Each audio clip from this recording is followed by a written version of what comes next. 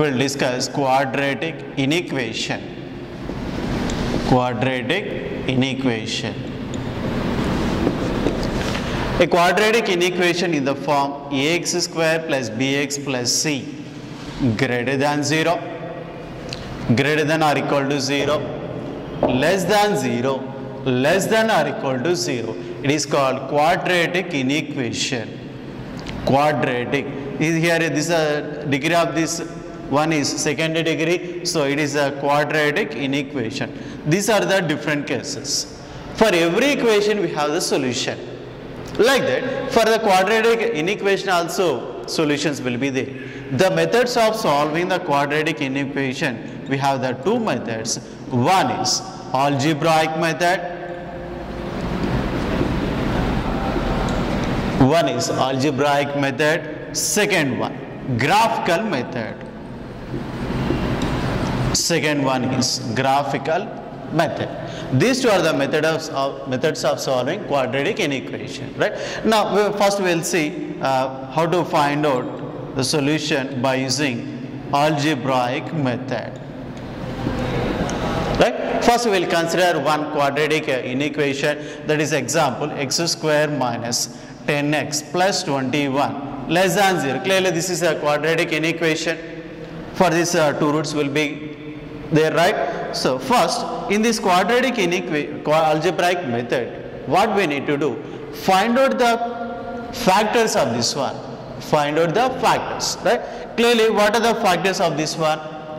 Minus 10x and here 21x squared. So the factors will be minus 3x minus 7x plus 21 less than 0. Can we write it? Minus 3x minus 7x minus 10x minus 3x into minus 7x plus 21x square. Right. We can take x common, minus 7 common. So x minus 3 into x minus 7 less than 0. So these are the factors of this one. And we know that here if it is x minus alpha into x minus beta less than 0, we have x is belongs to alpha comma beta. This is the solution, right? X minus alpha into x minus beta less than 0, x is belongs to alpha comma beta. Now for this one, what is the solution set? Therefore the solution set is, here see we took x common, so x minus 3 we got minus 7 common, x minus 3. So that implies x minus 3 into x minus 7 less than 0. So clearly this is in the form of x minus alpha into x minus beta less than 0, and we have the value is x is belongs to alpha comma beta, right? So clearly by using this one we can say that x is belongs to 3 comma 7. Therefore the solution set of this quadratic inequation is solution set x is belongs to R such that 3 less than x less than 7. These are the values to satisfy this quadratic inequation. Right? In the algebraic method, what we need to do, just to do the factorization, then according to that formula we need to apply. Right?